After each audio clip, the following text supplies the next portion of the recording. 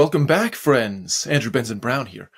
I have been absent for a while, ever since I did an episode on Torquato Tasso back in November, so I apologize for that, but now I'm back. I have been focusing more on making poetry videos to help grow my YouTube channel. If you follow me, you may have seen some of those. I have now made more than 100 short videos in my shorts feed, and a handful of more long-form videos as well. Occasionally my own, but mostly reading the poetry of others, and visualized in an engaging way that I don't think anyone else is quite doing today. At least for classical poetry. And I have recently passed the mark of 250 subscribers. So I'd like to say thank you for all of my supporters. I know that 250 is not a lot, but I think given the nature of what I'm doing, classical poetry having become something of a boutique art these days, it's a fairly respectable number. And of course, with every small gain, we inch ever closer to our goal of world poetical domination. Now, since I've been uploading all these videos, I've been getting a lot of random comments. And my personal favorites are the angry ones. Like Monster8645 wrote in a comment on my Tasso episode, "Why can't people just talk about poetry? Why do you have to inject your 'they can't write something like this now' comments? Just talk about the poem and the culture with a veneer of objectivity and keep your politics to yourself."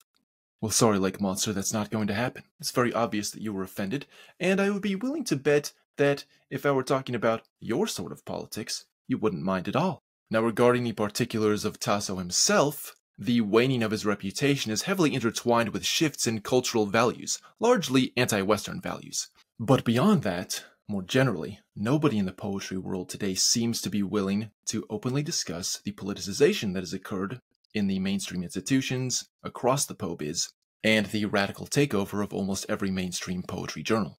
It's a serious problem with much wider ramifications than the average person realizes. It needs to be addressed so that it can be reversed. And my other favorite comment is from Sam P, or Samp759? In my short video I made of a scene from James Sale's epic poem Hellward about John Lennon going to hell, Sam P says, "What the hell, man? Incredibly disrespectful." Well, yes, it was Sam P. That was precisely the point. That is the intended effect when you place John Lennon in hell to be tormented for all of eternity. The man was a complete fraud, and he needs to be exposed for what he is. Now, since I haven't been on for a while, there's a lot to talk about. I'm going to be interviewing 𝐵𝐼𝐿𝐼𝐾𝐒 later on, the winner of the 2023 Society of Classical Poets International Competition, a master of verse craft, so I'm very excited to be talking with him. But first, it's time for some shameless self-advertising. The second volume of my mock epic poem, Legends of Liberty, is now available to order on Amazon. It's been almost 3 years since I published my first volume. And of course, if you haven't read that yet, then you need to get a copy of that as well. In the first volume, we met Thomas Jefferson in hell, Paul Revere on his midnight ride, and the combatants at Lexington and Concord. And now the second volume continues with that story and mixes in some more familiar characters like Benjamin Franklin, John Adams, and George III. If you think you know the story of the American Revolution, think again, because I'm just making a lot of stuff up. Why? Because history is more fun that way. Of course, I remain true to the actual events in spirit. And if you look at my redesigned cover art, you'll get a pretty good idea of the sort of thing that you're in store for. It's available in paperback format or Kindle, so click the link in the description and check it out. So it's been 3 or 4 months since I've done an episode, and I have an awful lot to rant about. And I would like to begin by telling a personal story. When I was in high school, if you would have told me that I would go on to take up poetry as a vocation, I would have laughed in your face. I wasn't really interested in reading or literature, except for the few Shakespeare plays I had to read. Partly I think this had to do with the standard high school curriculum, stuff like To Kill a Mockingbird that falls into the category George Orwell once described as good bad books, more notable for their perceived social value than their actual literary quality. But when I was in 9th grade, I read Samuel Butler's prose translation of the Odyssey. We also watched the made-for-TV film version starring Armand Assante, which had just come out. And it was amazing. Odysseus was a guy to envy.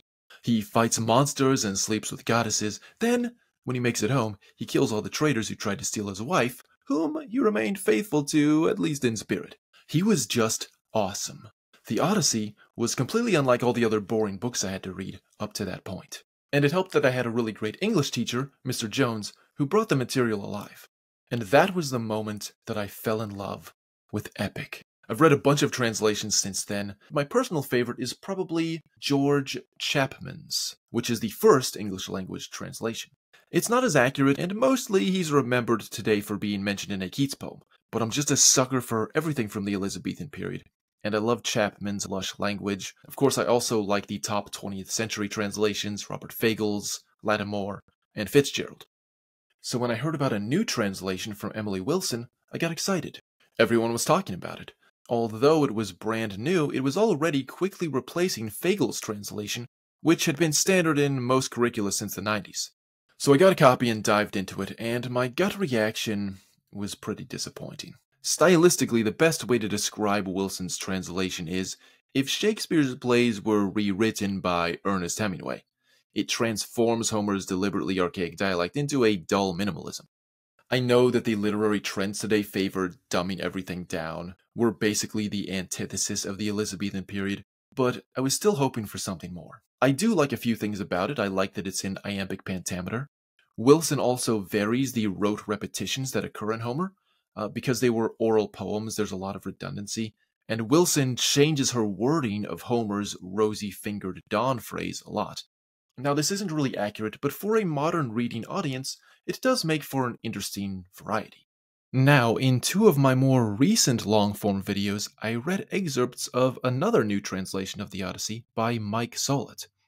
It's an excellent translation in dactylic pentameter, or maybe anapestic pentameter. It's a bit loose metrically, so there's not much of a meaningful distinction between dactyls and anapests here. The pentameter feels more right for English than hexameter, which is just a little too long. Solot's translation is readable and modern, without straying into the extremes of dumbed-down minimalism like Wilson's does. The main issue in Wilson's case isn't stylistic. Wilson's is the first translation done by a woman, which is great and all. But there is also an agenda behind it. In the introduction, Wilson tells us that Odysseus' behavior is problematic. He is, quote, a liar, pirate, colonizer, deceiver, and thief, who is so often in disguise, absent, or napping, while many other people, those he owns, those he leads, suffer and die, and who directly kills so many people. Yes, Odysseus does a lot of bad things.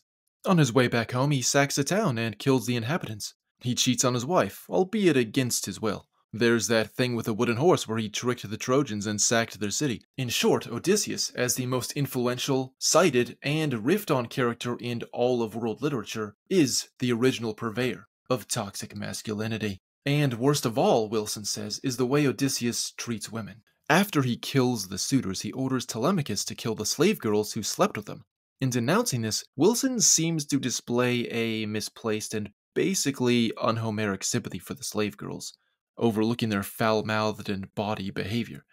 They clearly sided with the bad guys for their own pleasure and gain, and needed to be punished. But Wilson ignores this obvious fact in order to portray them as the victims of an oppressed class.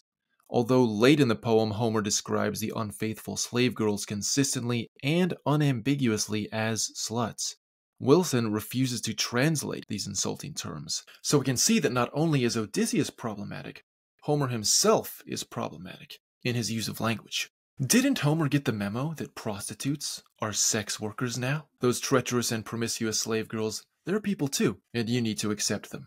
And get an OnlyFans account while you're at it so you can support them. Why not? Yes, friends, you need to be doing your part for gender equality. As for other characters, feminist scholars have also pointed out how females in the Odyssey are stereotyped, how they're either seductive and deceptive, or faithful and submissive. So all this begs the question, what if Odysseus wasn't problematic? What if Circe and Penelope were not stereotypes? What kind of story would that be? Well, in line with this thinking, let's reimagine things in a way that considers the feelings of our more enlightened and sensitive modern attitudes. So here, for your edification, I present to you the plot of Woke Odyssey. Meet Odysseus, a super nice guy who's really working hard to better himself, express his feelings, and resolve conflict. After Achilles is killed by Paris at Troy, Odysseus comes up with the idea for the Trojan horse, but then decides against building it, since it would be wrong to deceive the city's inhabitants as to his intentions. So instead, He calls for a ceasefire, citing the numerous humanitarian crimes committed against the Greeks and the Trojans' wrongful colonization of Asia Minor. Thankfully, the Trojans agree to pay reparations and favor a two-state solution. Later, when trying to get home, Odysseus makes a stop on the island of the Lotus Eaters and likes what he tastes. He decides to grow the narcotic on a mass scale and distribute it throughout Greece, making sure that the walls of all the city-states are torn down so he doesn't have to deal with the Spartan border patrol. In Book 10 on the island of Circe, Odysseus declines the witch's manipulations and doesn't agree to sleep with her, since this could be construed as rape under the burgeoning Me Too movement spreading through the Aegean. He thus allows the rest of his men to remain pigs, which is of course what they always were anyway, their new form being merely the physical manifestation of their allegorical reality. While visiting the underworld in Book 11, Odysseus uses the proper pronouns when addressing Tiresias, since the prophet spent 7 years as a woman, and even after Hera turned him back into a man, he continues to identify as transgender. In Book 12, when passing by Scylla and Charybdis, Odysseus finds some unborn babies to sacrifice to the six-headed monster, and is allowed to pass. Meanwhile, back home in Ithaca, Penelope is trying to change prevailing attitudes towards slut-shaming by sleeping with all the suitors, then playing their jealousies off against each other.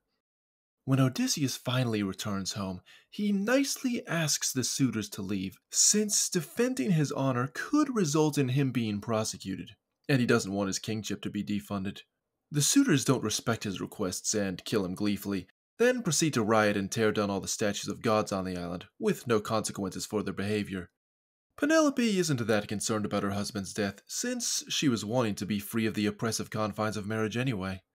She rules alone, reveling in her status as Ithaca's new girl boss, and continuing to take a string of lovers, ensuring that there will be no threats to Telemachus' succession by having multiple abortions. She preaches equality for all, while hoarding the island's resources and building numerous villas as the rest of the citizens live in poverty. Thankfully, Penelope more than compensates for her selfish hedonistic lifestyle by promoting diverse representation on the Greek stage, and commissioning women and non-Greek speaking barbarians to write new tragedies, emphasizing how terribly these marginalized groups have been treated. After years of living it up, Penelope dies of complications from syphilis, and Ithaca is conquered by barbarians. The end. What's interesting is that while Odysseus is being decried as toxic, we are also being bombarded with feminist retellings of Greek myths to do the same thing from the opposite perspective. Novels like Circe by Madeline Miller, Eilish Quinn's Medea, Margaret Atwood's Penelopeid, Ariadne by Jennifer Saint, 1,000 Ships by Natalie Haynes, the list goes on.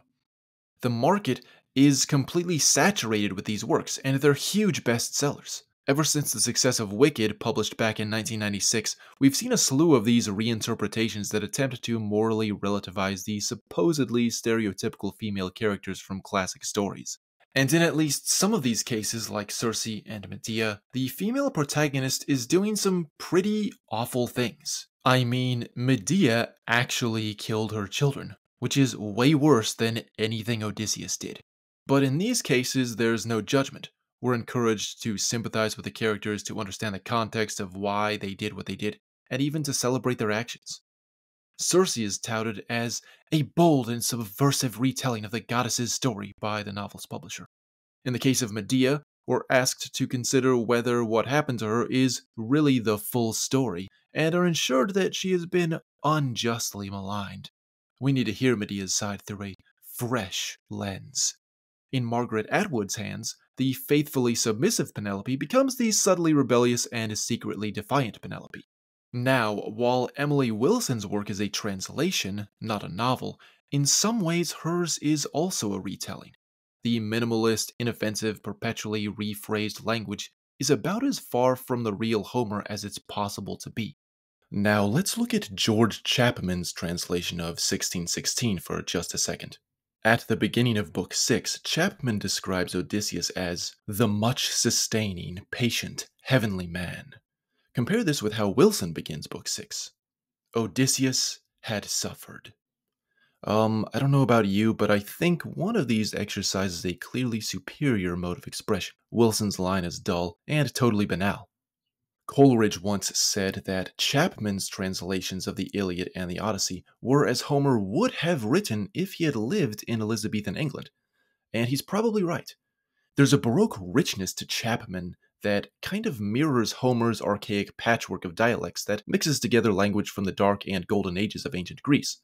In an introduction to the Wordsworth Classics edition of Chapman's Homer, Jan Parker notes that Homer probably would have enjoyed living in Elizabethan England, that he would have felt at home, and that his works would have been richly and popularly appreciated. The reason for this is that just as nobody talked like Homer's characters, nobody in Elizabethan England or anywhere else for that matter ever talked like they did in the plays popular at the time. The historical characters in Shakespeare's dramas never actually talked like Shakespeare wrote. There's no evidence Julius Caesar ever said, "Et tu, Brute." The real Henry V did give a St. Crispin's Day speech before the Battle of Agincourt, and this is even recorded in Holinshed's Chronicles word for word. When you compare this with Shakespeare's speech, though, Shakespeare's version is way better. Now, Shakespeare did draw on Holinshed to craft his speech, as he drew on Holinshed for many of his other plays, but he zhuzhed it up a lot. It's way more high-flown.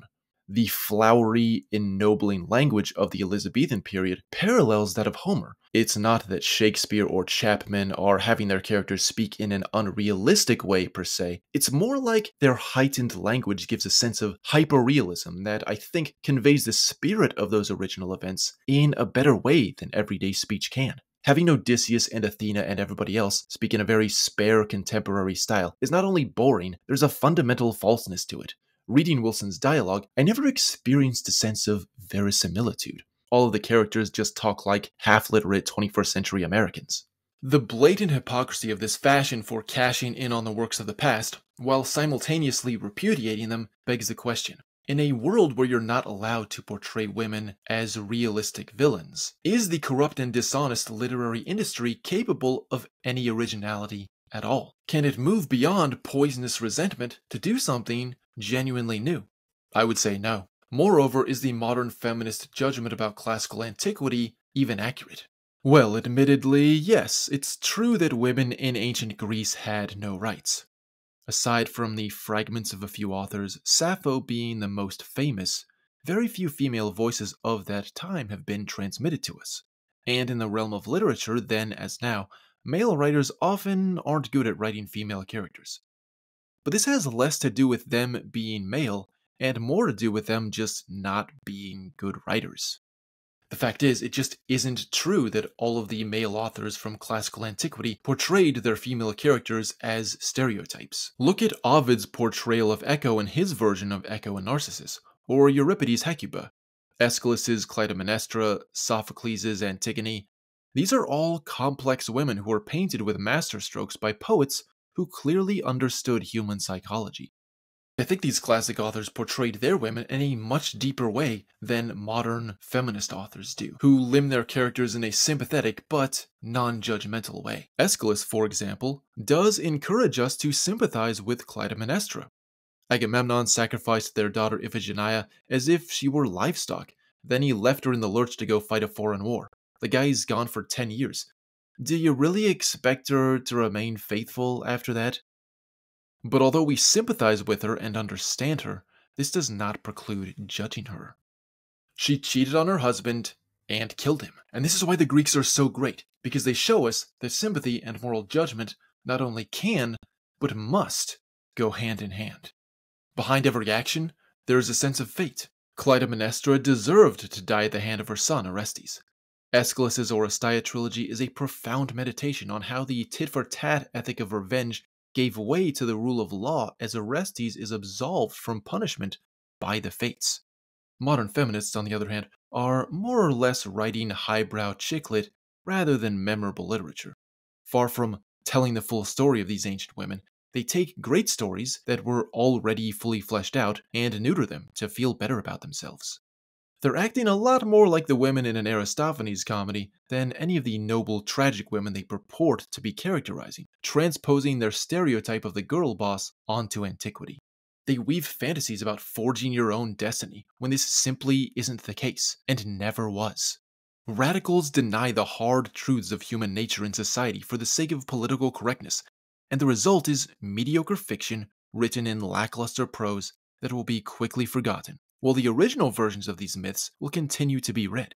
Because when you separate sympathy from judgment, you flounder in meaninglessness. With the rise of these feminist retellings of myths, we seem to be returning to that primitive tribal revenge ethic that was abolished at the end of the Odyssey trilogy. Resentful groups that were once marginalized are now finding success in a profession that historically had shut them out. But instead of celebrating this victory, the complaints just keep increasing as they flex their newfound dominance. And the radicalized publishing industry is making it harder than ever for straightforwardly traditional stories to see the light of day. Mike Solot's new translation of the Odyssey is a case in point. His metrical rhythm, neither too loose nor too rigid, captures something of the original Greek while avoiding artificiality and remaining musical to the English ear. Since the natural flow of the pentameter fluctuates between anapaests and dactyls, I was talking with Mike about exactly what to call this. But no word seems to exist for a higher category of meter that encapsulates the shared traits of both the anapaest and the dactyl. If such a term does exist, or if you are a philologically inclined person who wants to invent this term, please let me know what it is. I cannot emphasize enough how vastly superior Solot's translation is to Wilson's. His choice of diction is more objective, and there's no political agenda, whether conservative or liberal. Solot doesn't shame Odysseus, but he doesn't glorify him either, like Fitzgerald's translation often seemed to do. Solot's translation is still a work in progress, it's not available to purchase yet, and herein lies the problem. Mike confided to me that until I started making videos of his work, he had started to lose steam on the project, worried that no one would care. My reading of his translated section of books 21 and 22 of the Odyssey now has over 35,000 views on YouTube, and I'm hoping this will help his work gain more traction and exposure so he can eventually attract a publisher. My more recent second reading of the opening of Book 1, titled Odysseus Lost at Sea, hasn't performed as well and only has a few hundred views at this point, which is frustrating because it's the most visually sophisticated reading I've done yet, and the beginning of the poem isn't any less compelling than the climax. But because I'm not a big channel, I'm still at the mercy of YouTube's fickle algorithm. So if any of you listening could please watch it, leave a comment, that would really help the algorithm push the video out to new viewers and help Mike's translation to gain more exposure. It's probably in vain to think that Wilson's translation can be overthrown at this point, given how entrenched it's become in academia just within a few years. But it really needs to be. I like the idea of women translating classic works, but not at the expense of intellectual honesty. So this has been a mostly glass half empty episode where I'm just trashing other authors, but I wanted to focus for a moment on another contemporary novelist who is retelling Odysseus' story in a much more interesting way than any of these other writers. And this is Laura Jenkinson Brown's ongoing project, You Are Odysseus. It's a choose-your-own-path book. I used to love these when I was a kid, but for those who aren't familiar, this is how it works, in Jenkinson Brown's words. You read a numbered section starting at 1, and then you are given choices for how the story should proceed. And depending on your choice, you go to a specific numbered section of text in the book, and then another, and another, until you win, or probably die.